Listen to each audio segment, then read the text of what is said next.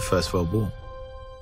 It starts with literally horses and carriages and ends with tanks.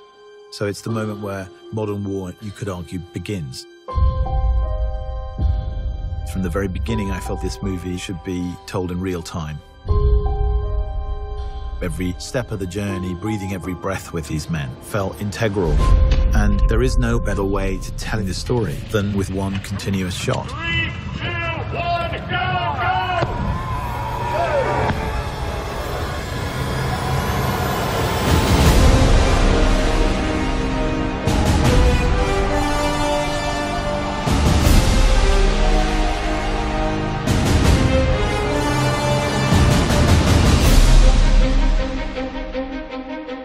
From the first moment I talked to Sam about the idea of it as a one-shot movie, I knew it was going to be really immersive. It's meant to make you feel that you are in the trenches with these characters. The film in itself is a slice of time.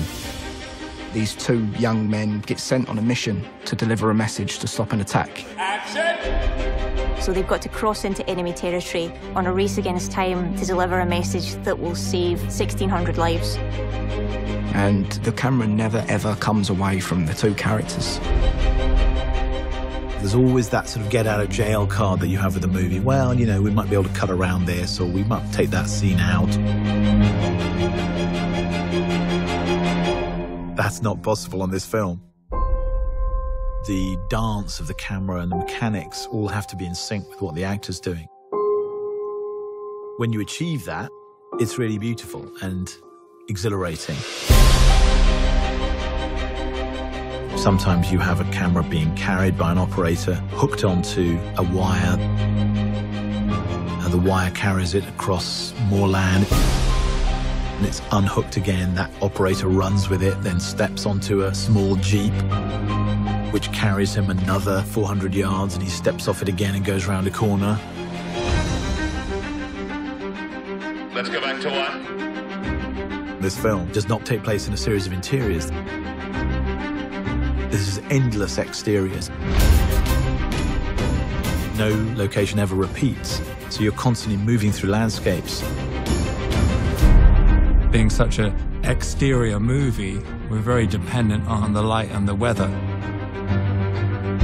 And we kind of realized, well, for a start, you can't really light it. Action. Because, you know, if you were running down a trench and turning around 360 degrees, there's nowhere to put a light anywhere.